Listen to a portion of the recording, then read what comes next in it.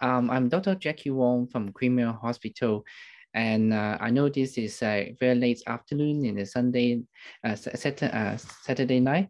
I want to share with you the topic of endoscopic ossiculoplasty under local anesthesia that we have been doing in our hospital.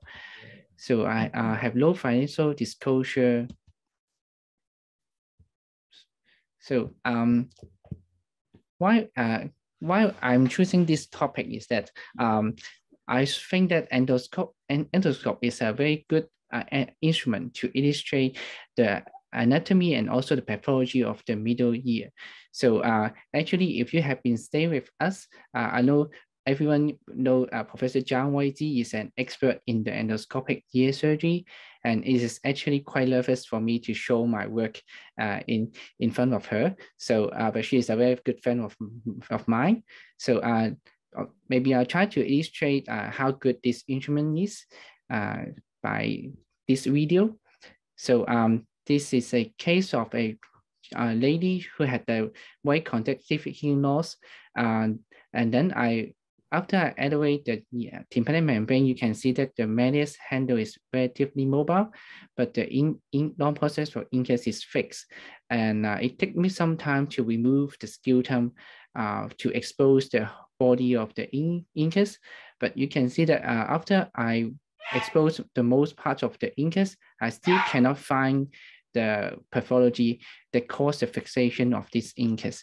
But after I further advance my endoscope further, you can see that there's actually a little piece of bone formation that connects the body of the incus towards the horizontal segment of the facial nerve over here. So you can, if you read the CT, the pathology is over here. So if you have been doing a ossiculoplasty using a microscope, I think it is very difficult to identify this pathology.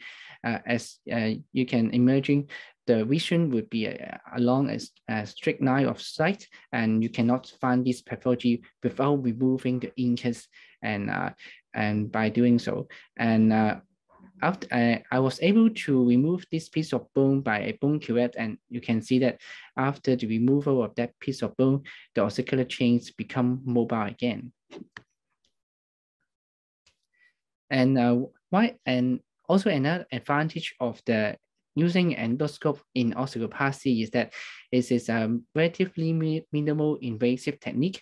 It is very well tolerated under local anesthesia. You don't have to use a very big incision to access the middle ear. And you may also want to ask, why want to do the operation under local anesthesia? So I can tell you that I have been doing ossiculoplasty using general anesthesia in the past, but I found that there's something always missing. I cannot know the results until very late after the follow-up. For example, after I have done the ossiculoplasty, either be a staphylectomy or a total prosthesis, I visit the patient in the recovery room and ask whether they had a subjective improvement after the surgery. But it's very, very difficult for them to tell me immediately, because sometimes there's a lot of packing inside the external ear, and also there's a lot of blood filling up the middle ear cavity, so that sometimes they may able to tell me there's a little bit improvement, but you cannot know what you have been doing good or you have been doing bad during the surgery until you see them in the clinic a few weeks later, and also maybe a few months later to perform the pure tone audiogram. But by the time you may already forgot what you have been doing during the operation. So there's a very relatively no direct feedback from the patient. But for the local anesthesia case, it's a real different story. You can actually have a direct feedback from the patient, not immediately after the surgery, but during the surgery. You can talk to them, and also they can report to you whether there's a good transmission of the sound from the air conduction to what they perceive. So you can actually adjust the best position of the prosthesis, and also choose the best length of the prosthesis you choose. for the surgery. So I like to use this type of prosthesis. It's called the Kurz TTT various system. Actually, it allows you to have an adjustable length of the prosthesis to be used. By doing so, you don't have to keep a different length of the prosthesis in your operation theater. For example, you have to keep 8 to 10 of the different size of prosthesis in your operation theater of both pop and also top in order to have a stock of each size.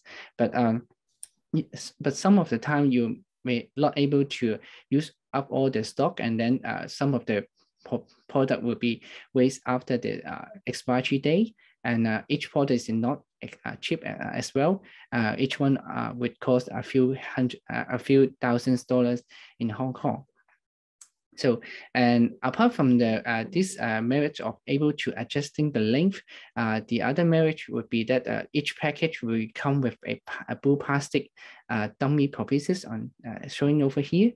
You can actually cut out all these dummy prosthesis and put in the middle ear to try and test it out. You can actually use the dummy prosthesis of different size, and then you can ask the patient whether there's actually a good transmission of sound, and then you use that measurement on the real prosthesis later on. And let me show you, there's a mini case series of the ossiculoplasty we have been performing in Dongwon Hospital and Creamer Hospital using this system. We have been performing 7 of them in the past 6 months. There's 4 of them are being primary cases. Majority of them are post-mastoidectomy patients. They had received a mastoidectomy age ago. There's a relatively dry mastoid cavity, and also there is a relatively limitized middle ear. There's no scarring at all, recurrence of choroidoma or in those cases. So we choose those cases as a second stage ossicular chain reconstruction. So this case could be treated very well under local anesthesia. And also another 3 cases are from recent cases. We have some of them have received either a partial or a total prosthesis before. The prosthesis was either dislodged inferiorly to the hypotympanium or shift down inferiorly, maybe due to gravity or loosening of the tympanic membrane.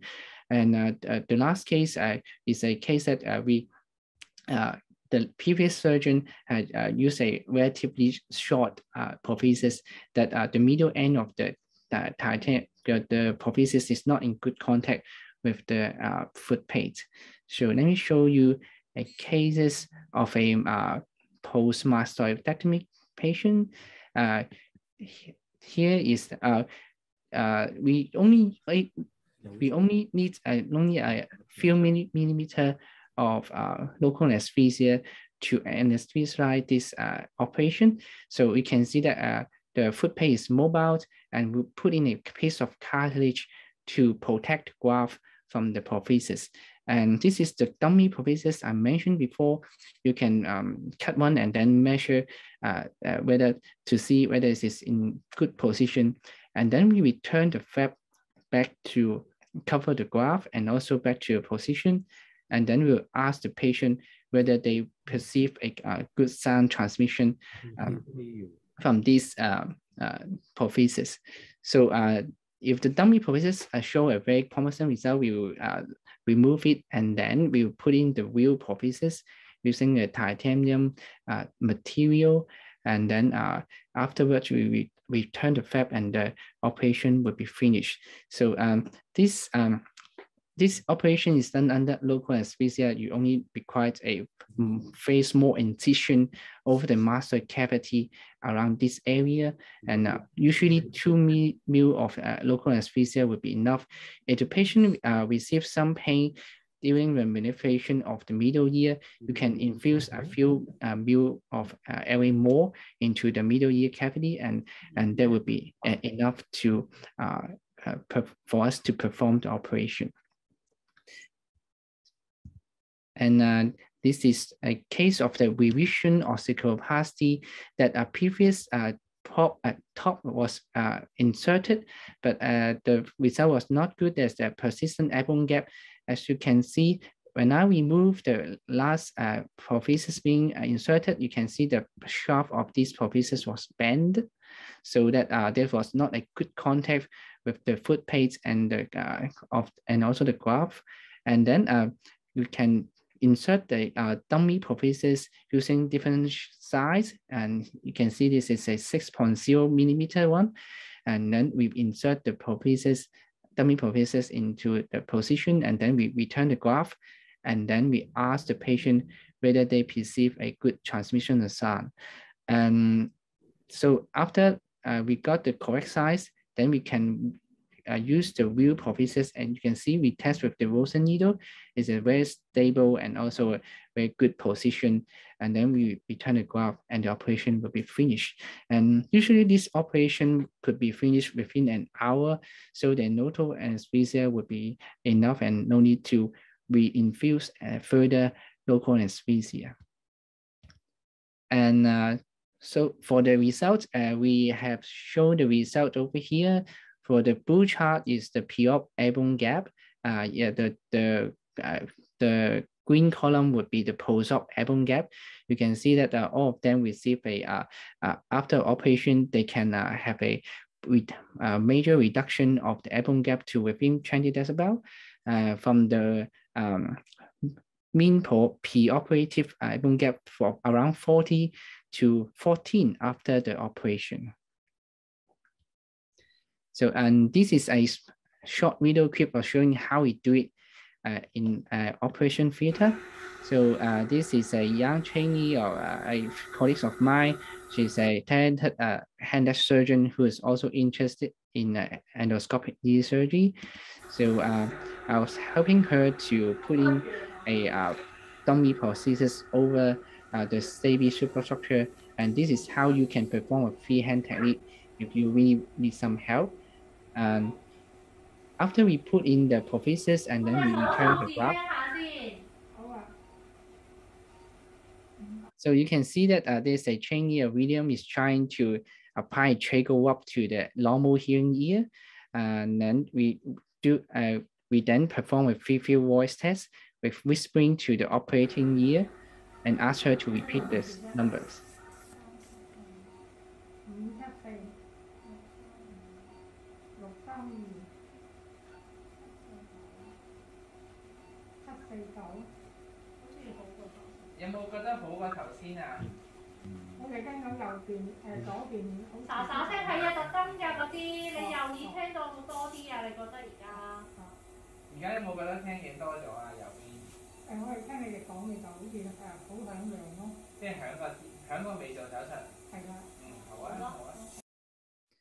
So this is very good free field voice test. We're using whispering to test whether the patient have a good feedback from the from these prophysis being inserted.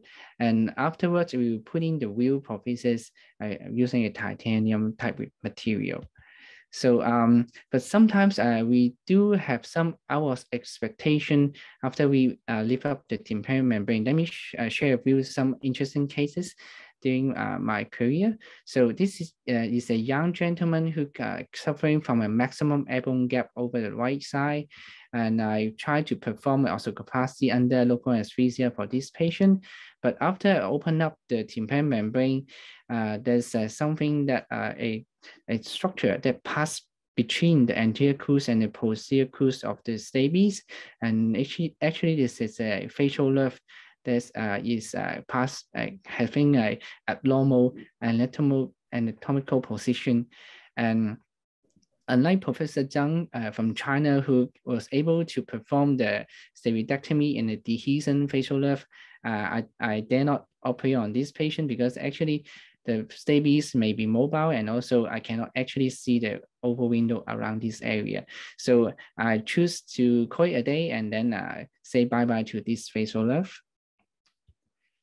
And there's another interesting case is that there's a patient receive a myeloplasty operation previously in our department for a perforated eardrum, but she had a persistent airborne gap afterwards. So we put her back into operation theater and do a tympanotomy and also possible ossiculoplasty under local anesthesia again. But I was expecting some scarring around the ossicle, like webbing around the incus or the medius. But actually, what is happening is that the stapes is fixed by the otosclerosis. So this is a otosclerosis in a perforated eardrum patient. So it's really rare. But I then proceed to an stapedectomy under local anesthesia. And I know a lot of experts has been doing it from time to time, but for me, it's really the first time to do it under local anesthesia. I was quite nervous. When I used the drill to drill the posterior crural for the patient, I asked her every 2 minutes whether she received any discomfort, any dizziness, any intolerable loud sound that transmit to her inner ear, that I would stop the operation for if that anything happens. But luckily the operation went smooth, and after operation, the patient thank you me very gratefully, and that she was very impressed. I'm a very caring doctor for showing empathy for her to relieve her anxiety during the operation. But actually it's rather my anxiety that to be relieved by asking her instead. So lastly, I also want to show you and some of the ossiculoplasty that is very difficult to deal with. That this is a case of a CSOM that lots of the tympanosclerosis that wrap around the stapes superstructure. This is the stapes head over here. You can see I cannot remove it with this needle. I was trying to use a drill to remove those dense ossified tympanosclerosis around the superstructure. I was able to mobilize it a little bit, but actually the results is not very good. I think that maybe I have not removed enough of this tympanosclerosis, or either this tympanosclerosis come back very quickly after the operation. So after mobilize the superstructure, I put back the incus transposition back to where it should be, but sometimes the results are not that that good compared with those with a relatively less extensive tympanosclerosis in the middle ear with these cases. So things to improve for our operation is that I think we can use a more objective intraoperatively hearing assessment to assess rather than the free field voice test with a whisper and also trach walk. I have been thinking maybe we can use a airport that wrap around a sterile plastic and then deliver sound to the patient for hearing assessment using an app from iPhone or something. And also we can also use some better pre-op imaging using combined CT that has a high resolution rather than the normal temporal CT tempo that we are using right now.